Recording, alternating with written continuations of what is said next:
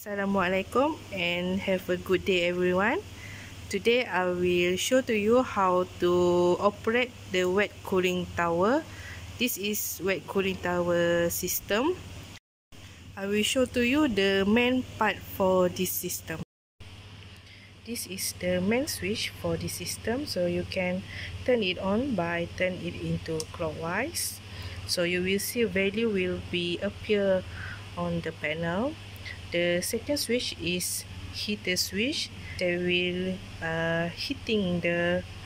provide heat to the water in water tank. So you can choose a varies of heater power. Third switch is fan switch, and the last switch is a pump switch. This is radial fan and butterfly valve. You can regulate the air circulation inside the cooling column by turn it into anti-clockwise. So if you want to increase the air inside the cooling tower, you can change it into 90 degrees for the maximum value. So if you want to reduce the flow, you can turn it back into the original position. This is water tank. You need to fill in water inside this tank, and then after that you need to open this valve to allow the water fill in this water tank. So you need to fill in the water until a certain level. This is pump and regulator valve. You can control the water flow rate by adjust this valve.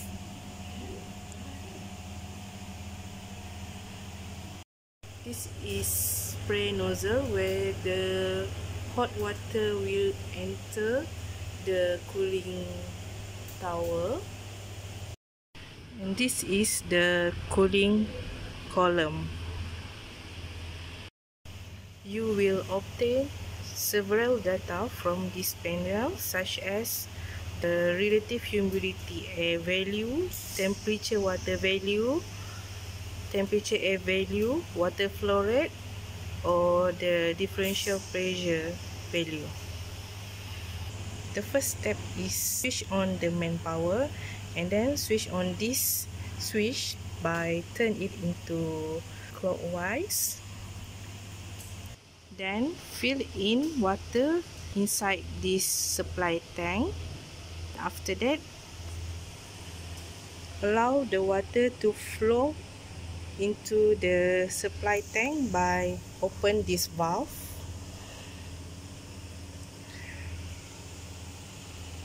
After that, switch on the heater by choose the heater power, for example 1.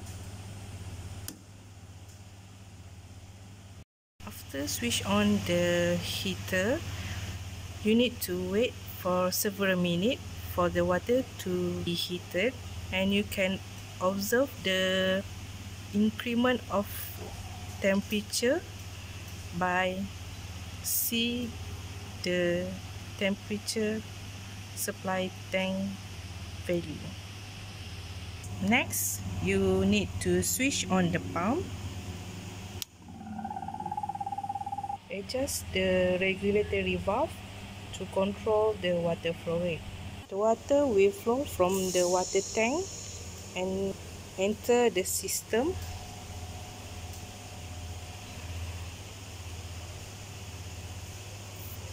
From this nozzle spray. Then you can switch on the fan to provide the air circulation inside the cooling tower. The hot water will flow downwards and it will flow back into the water tank, while the hot air will leave the system from this upward section. You can collect your data by observe the changes of the value from this panel. After the experiment, you need to switch off all the switch, you can connect a pipe here to remove the water from water tank, and you need to turn this valve anti-clockwise so that the water will be flow out from this tank.